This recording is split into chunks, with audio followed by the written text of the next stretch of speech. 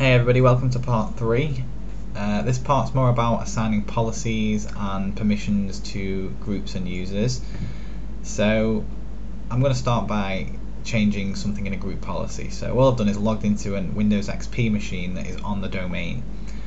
And I've logged on as student 1, which is very good. In a school environment, for example, this wouldn't be very good because, for example, now when I log off and log off, something that the system is doing at the moment, and which it does by default, is when I press Ctrl or Delete to log in, it keeps the last user's username which has logged in.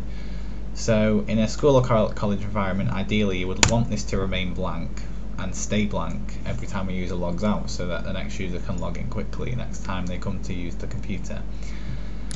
So if I go onto my Windows Server 2008 installation, the domain controller, if I click on Start and go to All Programs, Administrative Tools, and if I look for Group Policy Management, I will then be shown a window like this. This is how you will see it the first time you go on. You need to expand the forest root, contoso.com, and you need to go into Domains, and you need to expand contoso.com.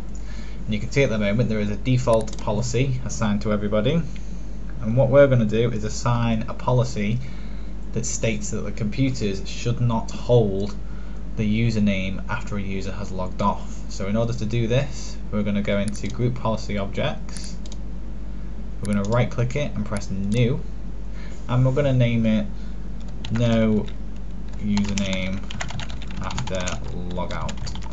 Just a little description of what it actually is. Press OK. It appears there. You now need to right click that and press Edit, and these are where you can assign any policy for this or any permission based on this group policy. So all we're going to do is go into the computer configuration, because this is part of the computer, it's not to do with a user, it's just to do with what you want the computer to do. We're going to go into, I think it's policy, yes, policies, Windows settings, security settings, local policies, security options, and somewhere in here, there you go, do not display last username. And at the moment it's not defined, so we're going to double click on it, we're going to define this policy, and we're going to enable it. So do not display last username is enabled. We're applying it and we're pressing OK. So now that's been enabled. We can close this window, and there it is, no username after logout. We now need to link it as a GPO, a group policy. So you need to right click the domain name, the forest root, right click, link an existing GPO, and now it'll ask you what policy do you want to link to the root, and in our case we're going to put no username after logout. Press OK, and now you can see it's listed, the default one and our one as well. Now just to make sure this works and to make sure it's fully enforced for everybody, you can right click it and click enforce. This will make sure that it is put in place and enforced 100% completely. So now all you need to do to make sure that this goes out straight away and is updated immediately, you can click Start, go to Run, and you need to type in GP update space / force. This is forcing a group policy update. So you press OK, you'll get a little command prompt window pop up saying it's updating the policy, and a couple of seconds it will say user policy updated has completed successfully. So if I go back to the XP machine, sometimes you have to restart the computers in order to have a group policy update. So I'm just going to try and log in, see if it works. If not, I will restart the computer. So I'm going to log out.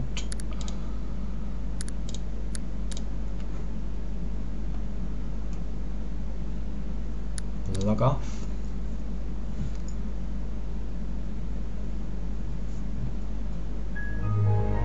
And like I said, I may need to restart. Control Delete, and you can see it is still in there, so I'm just going to shut it down and restart this computer. I'll come back once it's restarted. Okay, so the computer is now restarted, so I'm going to hopefully log in, and there you go, excellent. So it's not kept the username or password.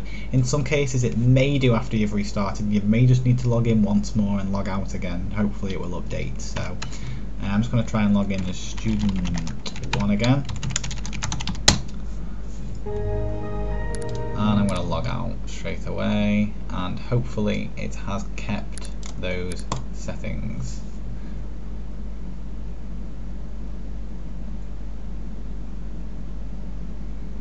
Logging off.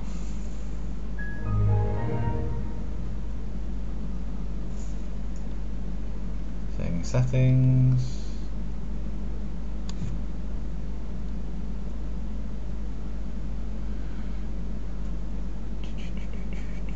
And hopefully Control-Delete, you can see there you go, it's kept the username and the password blank, which is exactly what we wanted. Okay, so I'm just going to show you one more permission on how to, I mean, you can pretty much do anything with the group policies, but this is just one more thing.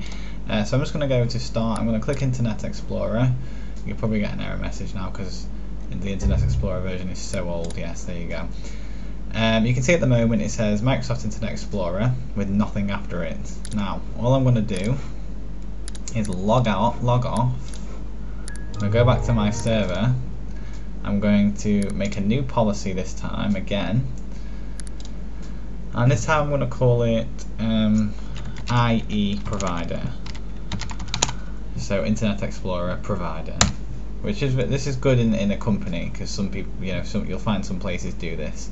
So I'm going to right click it and go to edit, and this time I'm going to assign it to a user, not a computer. So I'm going to go to policies, Windows settings, Internet Explorer maintenance, and browser user interface, and browser title. So I'm going to customize title bar, and I'm going to put Contoso.com, and you will see what this does now. And again, there's loads of settings in here. You can specify proxy service for Internet Explorer. You can choose whether people have access to the control panel, etc, etc. Now I only want, if you remember it previously, I made a group called students. Now in this case I only want this policy to be effective for students, anybody in the students group. So all I'm going to do is right click Contoso.com, the domain again, link an existing GPO, IE provider, OK, and this time I'm going to click on it once, left click, and security filtering. These are the groups of users that have this policy assigned to them. So I'm going to remove authenticated users, I'm going to press add, and I'm going to type in students, press OK, and that means anybody that is within the students group will now have this policy assigned to them, which is very useful. Like I said before, if you have many students and you don't want to assign it to each individual student, you just put all the students into a group and then make that policy active for the group as a whole. So now that I've changed it, again you need to press run gp update /force to update the policy immediately, and then you can just wait for it to complete. And it's updated, so I'm going to just go back onto my XP installation. I'm going to log in again, and I'm going to log in as a student, the student 1. I've already assigned student 1 to the student group. I think I did that previously in the tutorials. So now if I go to Internet Explorer, you can see, give me an error again. You can see it doesn't just say Windows Internet Explorer, it now says provided by Contoso.com, and we entered into the box before Contoso.com, and now it's updated that, and you can enter anything into that box you want. And again, you can specify proxy servers, you can specify whether the user can access the control panel, you can pretty much mess around with the group policy settings all day long, and you can just pretty much do anything and make the computer as limited as you like, basically. So I'm just going to log back off here again. I'm also just going to show you that it's only in effect for students because I applied it to the student group. So if I log in to my administrator account, the administrator isn't in the students group. So technically, there you go, it doesn't have provided by Contoso.com after it. So yeah, you can see that it works, and it's doing exactly what it should do.